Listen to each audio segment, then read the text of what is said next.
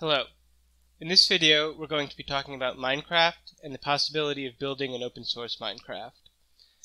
So Minecraft is a very popular open world sandbox game where you can build and destroy blocks, interact with other human players and non-human players. You can play single player or run servers and play with others. So Minecraft was developed originally by Notch in Java, and when it first came out, it was kind of an indie game, and the people running it clearly cared a lot about the users, so it was easy to get a copy of Minecraft even if you couldn't afford to officially pay for it, and they made it easy to run your own private server where you could set your own rules, add mods, and things like that. But Minecraft was bought by Microsoft in 2014, and Microsoft has run it ever since. Microsoft has continued to expand the game a lot and added new features, but they've also imposed a lot more top-down control. So one example of this is recently Microsoft announced they'll start banning players from private Minecraft servers.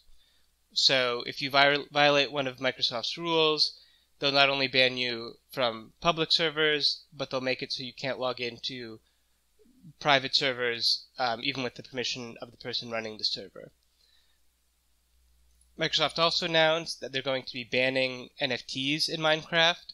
So if you wanted to set up a private Minecraft server and build some sort of virtual economy, or even just like a cryptocurrency in your game, or items represented by NFTs in your game, Microsoft won't allow you to do that. So the easiest way around this would be if there was an open source version of Minecraft, then anyone would be able to download and run the code and do whatever they wanted with the basic mechanics of Minecraft.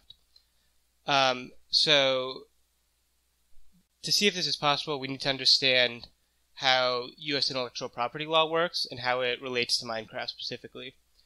So the first thing that's important is trademark.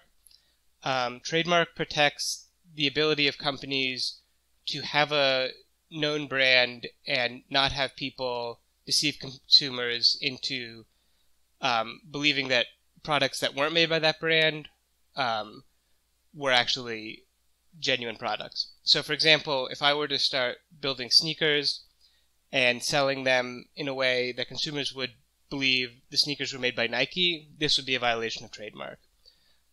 So how this relates to Minecraft is you can't release an open source version of Minecraft and call it Minecraft. Or you can't call it something so close to Minecraft that consumers are likely to be fooled. So if your branding is deceptive and people are led to believe that they're downloading a version of Minecraft that was made by Microsoft, you would probably be in violation of trademark. I don't think this creates a large obstacle to creating an open source Minecraft, because you can make something identical to Minecraft and just call it something other than Minecraft, and you wouldn't be in violation of trademark. The second important intellectual property system is copyright. Copyright protects creative expressions, but not rules or facts. So all of the code in Minecraft, it would be covered by copyright. So if the Minecraft source code were to leak, you would not be able to distribute it and open source it or let people run it, because that would violate Microsoft's copyright. Similarly, all of the art in the game itself is also covered by copyright. So the actual pixel art for how all the blocks look is covered by copyright. The music played in Minecraft is covered by copyright, and so on. The game rules are not covered by copyright. So you could make a game like Minecraft where all of the crafting mechanics work the exact same way as in the default Minecraft, and this would not violate copyright because game rules cannot be copyrighted. And I actually think this is probably the best way to go about doing an open source Minecraft clone, is I think you want it to be as much of a drop-in replacement for regular Minecraft that people are used to as possible. So I think you want the controls to be effectively identical. You want all the crafting to work with the exact same formulas that people already know. And generally just the game to work in a way that's familiar to people. So moving on to what currently exists for open source Minecraft, the main project is Minetest, which is a open source Minecraft clone of sorts, which I can demo right here. So as you can see, it looks pretty similar to Minecraft, and has a lot of the basics.